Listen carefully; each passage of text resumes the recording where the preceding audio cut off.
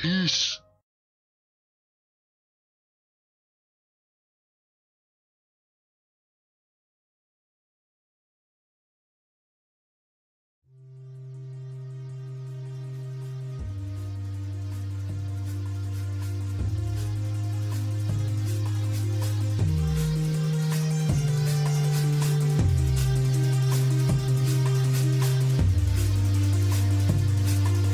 From an undisclosed location, welcome to another broadcast of In the Air AM. Here is your host, George Billing.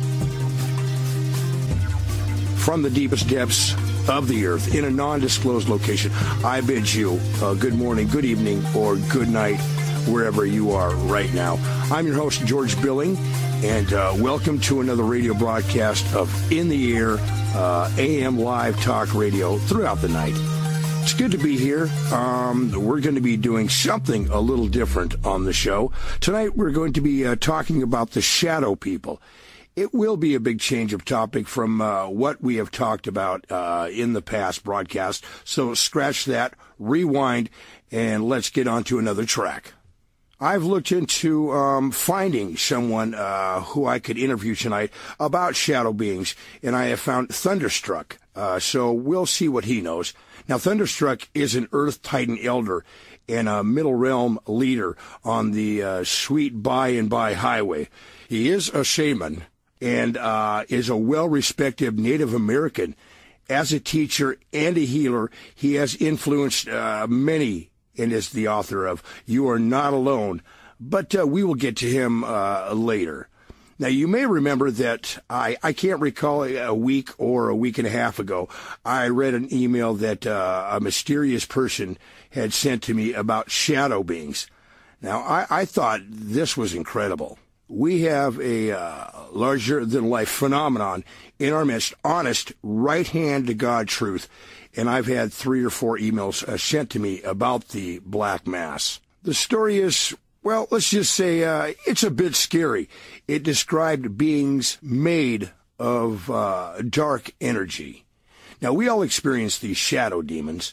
Well, maybe not all of us, but every now and then, out of the corner of your eye, you might see some sort of movement like a shadow. Now, you may think, what the heck was that now? A movement? You look and you see nothing. Well, I got another email today from someone completely different, and I would like to share that with you right now. Now, the email reads, here, Dear Mr. George Billing, my name is Chad Dower, and I have recently found an old box my great-grandfather, Tom, kept hidden in his home. Now, the box had items from the 1940s. The box also held things that he had kept from his old friend John Walters. John Walters was a private detective who was looking into a series of strange events. The investigations involved what the world would refer to now as shadow beings, shadow people, or black mass. One of the sinister encounters my great-grandpa had was with a being wearing a fedora, long trench coat, and bore a striking resemblance to what is known as the Hat Man. One note in the journal read, he was like a shadow mass trying to wear human clothes. He had glowing red eyes and spoke to me through my mind. I couldn't understand him at first, but the more I heard the voice, the clearer it got. And as he describes in his old musky journal, the thing was not human at all. I was wondering if you could talk about shadow beings on your show. I'm a big fan of In the Air AM, and I listen to you all the time. Thank you, Chad Dower, for your email. Well, let's get right into the program for tonight. Wow, a detective story. John Walters? Almost sounds like a noir. And since we're talking about shadow beings on the show, I guess tonight's episode would be called Shadow Noir. J-Works presents Shadow Noir! written by Eccent and script consultant David Phillips, starring Koloff Starnes, Olivia Steele, Thomas Anderson, Eccent, and featuring the vocal talents of Dimitri Mario Young and Ty Anderson, with special guests George Billing and Raymond Vance as Ray Vandrella, child star. Dennis Collins as the narrator. Music by Alexander Nyman and Mandi Nittinger. Artwork by Eccent, Mandi Nittinger, David Phillips, and Aly Begley.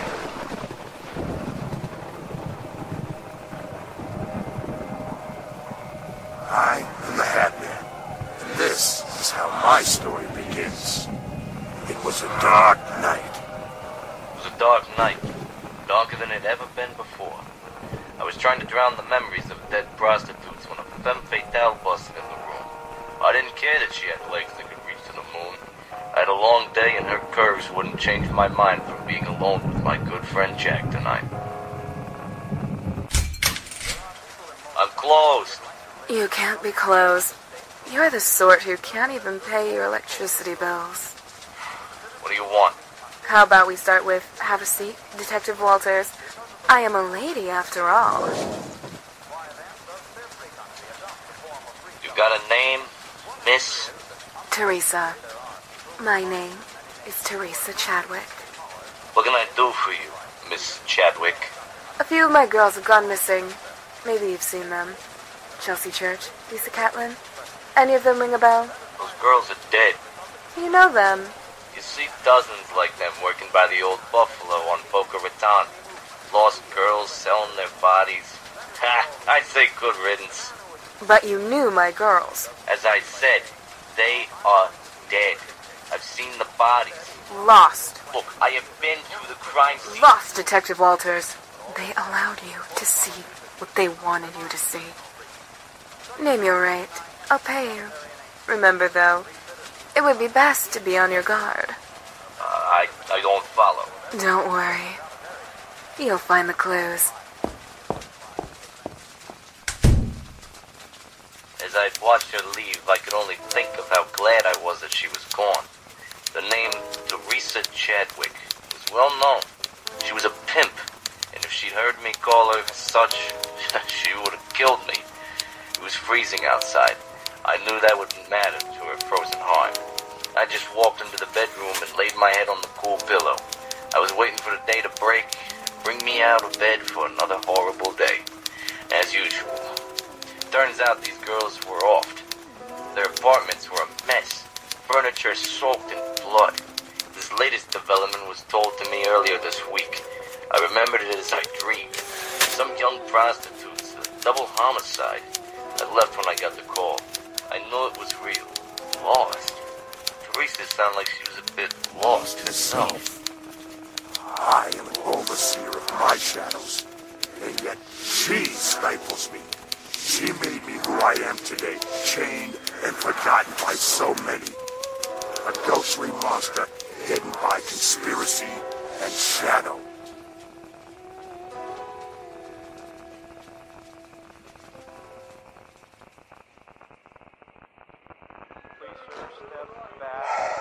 Thank God it's only a double homicide tonight. The Vic's keys are still outside in the lock. Walters, come. Have a look. It's alright. Evidence has already been bagged and tagged. I just stayed to give you the details. You know the Vic's name? It's a Miss Chelsea Church. Smell the body? You can smell it, I know. Kill was fresh.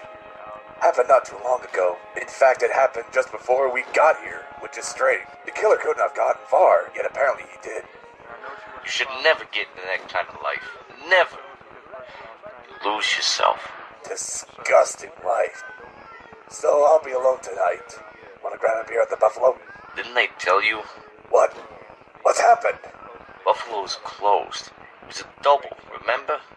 Long night. Wise words. I don't know why. You just need a night's sleep. Truth be told, yeah. Let's call this one, Tom. Just keep your eyes open, Walt. They're listening. Just keep looking for them. But don't let them know you're looking. What?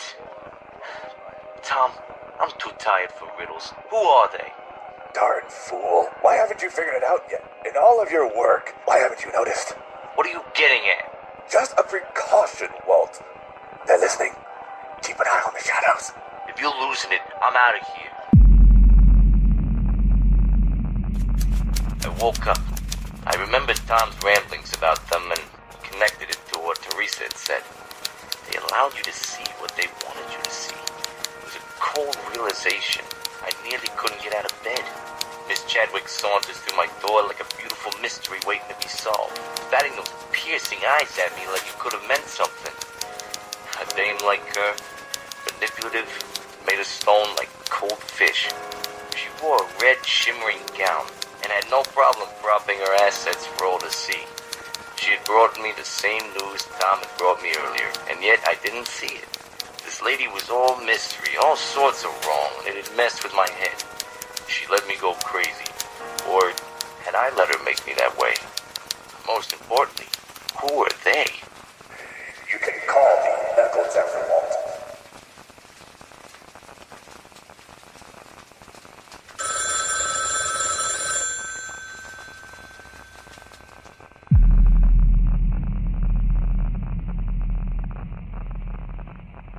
And now here's a word from our sponsor. Dick Amos Dog Platypus Farm is your one-stop shop for dogs and platypuses. They go good with macaroni and cheese, sushi, and ice cream. They make great blankets, and they are nutritious and full of calcium. If your boy or girl wants a great pet to love, then go on down to Dick Amos Dog Platypus Farm. I want some dogs and platypuses from Dick Amos's farm. And now back to our program.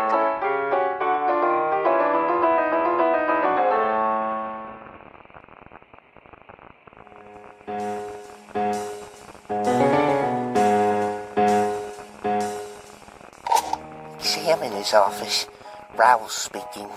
Yes, this is Detective Walters. I'm investigating the double homicide on a Miss Church and Miss Catlin. If you have time, I'll be there in 5 minutes. Don't worry. He'll never figure it out. Excuse me, Mr. Rowe, but I can still hear you, and can you not speak like I'm not listening? Yeah. Just make sure the bodies are ready. No. We'll meet somewhere else. Preferably in a place with lights. Fine. Let's meet at Austin's Grill on Davids Avenue.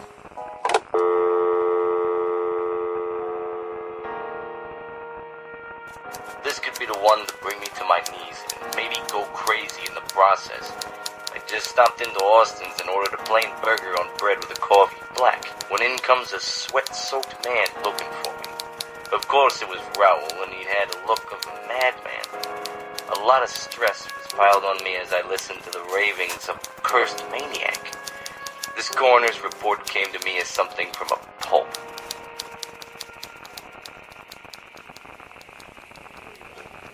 Mr. Raoul, have a seat. Dolby, give the man a burger. On me. Right away, Walt. It's you, isn't it? Detective Walters. Got something for me? Yeah. Raoul, slow down. They're just dead bodies. You deal with them day and night. Not like this, Detective. This is different. No? All right. Where do I start? Well, I think you could start with the cause of death. Of course. Why don't we begin with their chests? Jovik's chest, practically crushed on the inside, as if someone or something had sat on their chests. What? Are you crazy? In darkness, I've seen them. No, you too. They're always hiding, listening. Just get on with how they died and skip the fairy tales. It was as if something had drawn the energy from their body. A tightness must have gripped their chests, causing pleurisy and swelling of the lungs. They went through pulmonary hypertension and suffered, choking while in some sort of sleep paralysis. They suffered a very slow and agonizing death or that's what they want the world to see. It seemed like a homicide, Detective Walters. Well, it was, but... But what? Did you do toxicology on their blood? You know, looking for strychnine? Maybe it's poison. What we came up with was nothing aside black spots on both the victims' chests. Sadly, no poison. What's so different about the spots? Bruising? Oh, nothing like that. In actuality, it's pretty strange, for they were more like beauty marks. Beauty marks? I saw their eyes. A portion of... Parts of the eyes were missing from the sockets. Are you hearing me? I'm with you. I just can't fathom what I'm hearing, but go on. Those shadows that move. Everybody has seen them. They appear, then disappear. Only when you've had a long day. This is for you. Miss Catlin also had something. Oh, evidence? I have it now, but you can have it. Well, what is it? Walters. She had something very important and very interesting to your case. It's not anything normal. Oh, God, just tell me already. We found this book in the pocket of her coat. It's an old sketchbook. Yeah, hand-drawn. Creepy and horrible. See those shapes? Looks like sketchy shadows on paper. Exactly. I should... Of course not. You stole evidence. Not that. Talked. I shouldn't talk. Then what is it?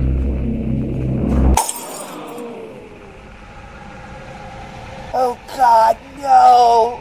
What is it? They are here, detective! Here? They're right behind me. I can't look or they will kill me. What? No one's even here. Look, but don't look. What are you talking about, Raoul? Do me a favor. Just keep the book and keep safe, or they'll kill you. They don't like being seen. They feed off of fear, okay?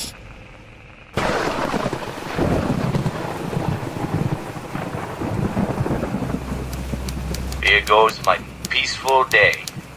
It was that kind of day where you wished you'd never got out of bed. Today, everything just got to me and felt more sinister.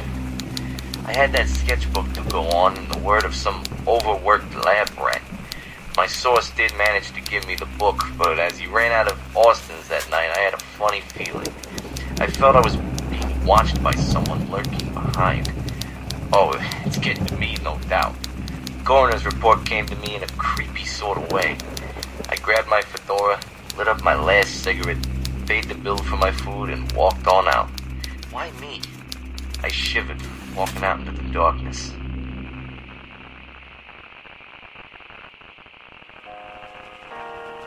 Here is where she waltzes in. Guy's lucky he only has to deal with her once. Guy's lucky he ain't me. This is what happened, supposedly. This case was a real quandary. A couple of prostitutes killed by some kind of, shadow people? There's something written up in a Pulp Fiction. The victim, Teresa Chadwick's missing girls, I knew were dead. There were black marks all over the victim's chest. They found the bodies, so why did Miss Chadwick say something about them being missing? Should have locked the doors when I had entered my office, for that's when it happened. I heard a very loud bang. The door swung open, and what little light I had went out. Trouble, in the shape of a vixen, with a very darkened outline, strolled in and walked all the way over to the darkest corner, eyeing me down with glowing red eyes. What?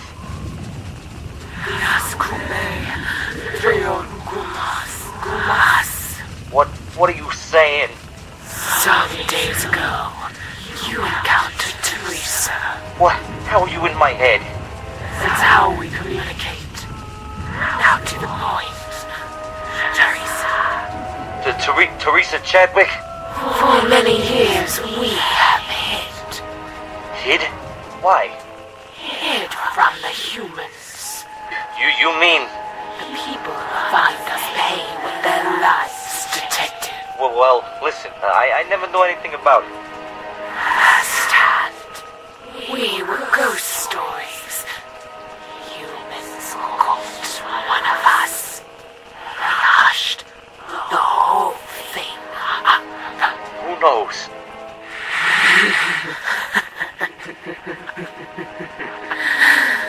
Lots of weirdos out there. Crazy times. That's the way we like it. Oh, God. I am not God. God has nothing to do with us. Then you're the work of Satan. Never been a religious man. Some have called us demons, ghosts, black mass. Whatever you call us, we still exist. Am I sane? Oh, really? You're sane, detective. Well, I have something for you. It's called a 38 Special. What? Where'd you go? Don't you know my name, detective? It's you, isn't it? You know me. Teresa. Well, Chelsea Church and Lisa Gatlin are here too. Listen. Join us, Mr. Walters. You took their souls? Foul thing. They were warned, of course. Warned? We're humans. We're humans with feelings and souls. What are you? A shadow? Where else are you then? Much more. Like I said, what else are you? But who are you? I don't know. You've always been there. Corner of your eye. In the dark. You're nothing to be afraid of. You're... I think it'd be a good thing to have you around. Of course you won't. I won't what? Won't what? At least you'll survive. What do you mean? What if this never happened to you? Every once in a while, you'll see us. It may be out of the corner of your eye or a movement in the darkness you didn't expect. Maybe, just maybe, the Hat Man's right behind you!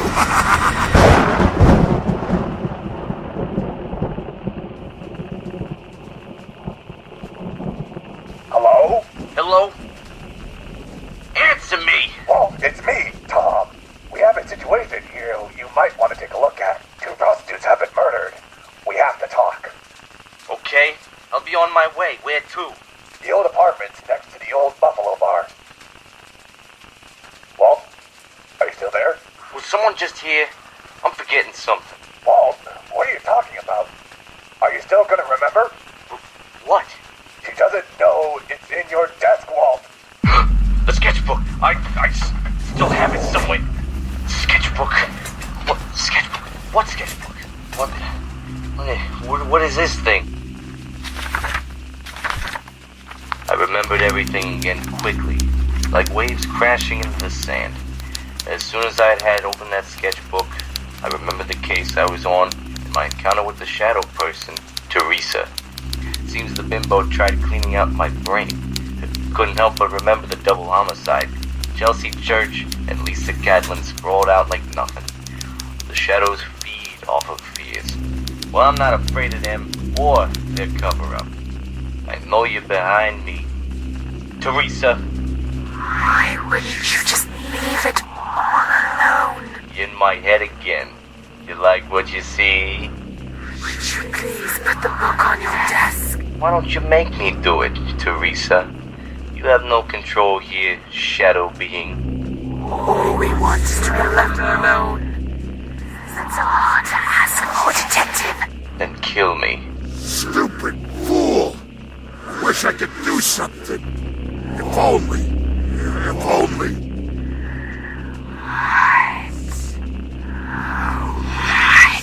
Come on, then. Kill me. How much more can you take a human being standing against your race? Do you know what it will do to you? There's still so many masks in this world. Become one with the shadows. Everyone's gonna die one of these days. Why be afraid of your own shadow? Don't you know that your death will be fast? Well then, come on. I made my peace. Do something. Protect yourself. Hear us. This is your last chance. Do it. It was then that I realized she wasn't the only one in the room. But as my eyes adjusted in the darkness, I felt I couldn't move. I couldn't breathe and my chest tightened. My office, filled with those shadow people. A feeling came over me of sheer dread. I felt a tingle of fear. Oh, and that was enough for them to feed off of. I let my guard down. I'll take your soul, Detective. Become beings of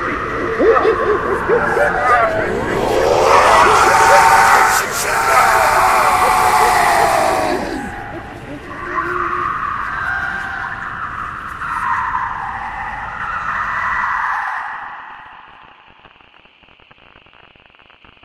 It wasn't quick for me, and they swarmed in like a mass of bees. And as my eyes closed in the swarm, I saw Teresa one last time. One more time before I blinked. And... I am the Hat Man! And now, our little tale has ended. At least for now. But when you least expect it, while you're at your home or alone, we'll be there. Keep the lights on if you don't want me to visit. Now that you have found J-Works, what do you think? Tonight's story, Shadow Noir, was written by Eccent. All characters in this program are fictitious and were used in a fictitious manner. However, the theme of shadow people may be a reality. Names of fictional characters are based off of the people the writer has met in his real life. If you have any comments, please leave them below. We would love to hear your feedback and stories of your shadow person experiences. This presentation, as well as the script, is copyright 2015 to J.W. Eccent and J-Works, and is released under the subject Creative Commons. Share this with your friends, but please don't try to make money off of it, or the shadows will get you.